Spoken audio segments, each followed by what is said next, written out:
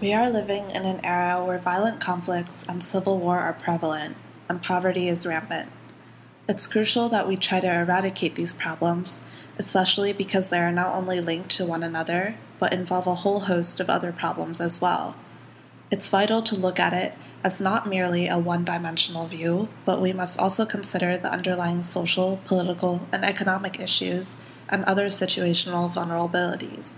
Many institutions and countries believe that the problem of chronic poverty is simply about poverty and do not look to causal factors or linkages.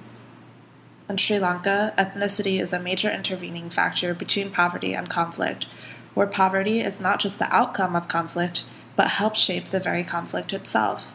For over 25 years, the Tamils and Sinhalese have been fighting one another within Sri Lanka. In a country that has food problems and a slow rate of development, it's not surprising that there's hostility among the groups as they fight for access to resources.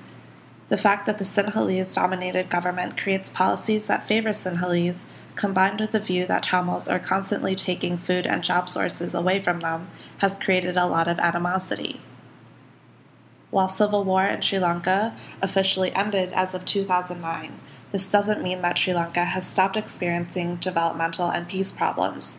Conflict, while smaller in scale than before, is still a problem.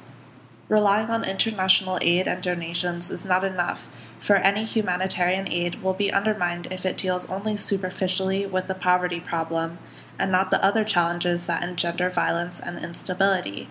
Competition for resources, from food to education and employment, combined with the high amount of money that was lost in funding the Civil War, has eroded the capability of the government to provide other much-needed services in health, food, and housing.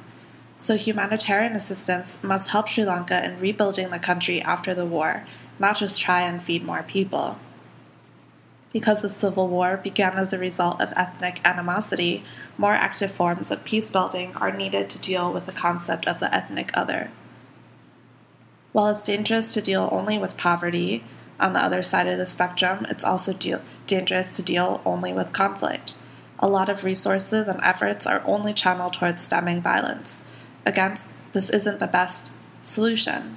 When dealing only with directly quelling violent conflict, all the other aspects of life and protecting citizens aren't dealt with. In Sri Lanka, this is very much the case.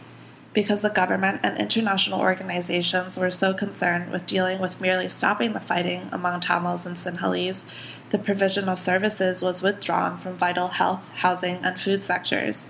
Because so many people were displaced and couldn't afford the high prices of food, this ended up contributing to even more violence.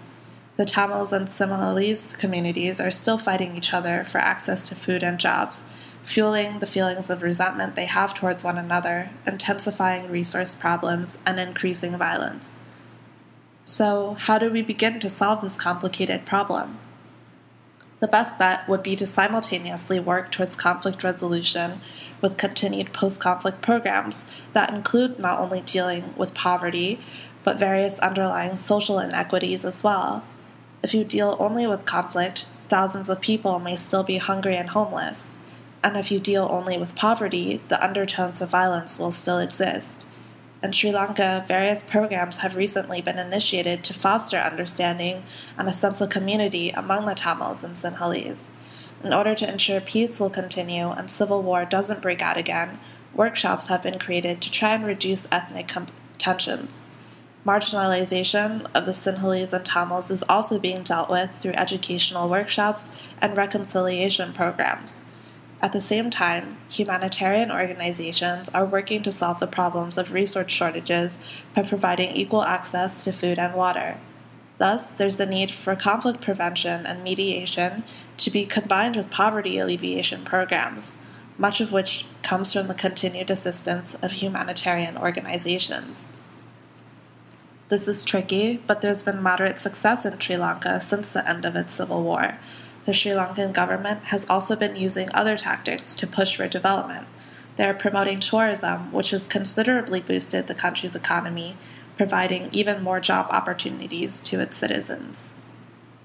This is perhaps most important, to acknowledge that dealing with poverty is not merely giving food and water resources, but also making sure that people will receive opportunities for education, from how to take care of their health to agricultural practices. This is an overwhelming need for development solutions on multiple scales, to look to not just global solutions, but to ensure local and regional policies are also being implemented. Again, this is the case in Sri Lanka, which demonstrates how important it is to pay attention to other social vulnerabilities, such as cultural norms and attitudes among the different warring ethnic groups. The goal is to create solutions and policies that will be sustainable, not to merely deal with poverty and conflict in the moment, and then inevitably have to deal with them again in the future. Development and peace in Sri Lanka is not yet 100% accomplished, but the country is making good progress of solving its problems of conflict and poverty.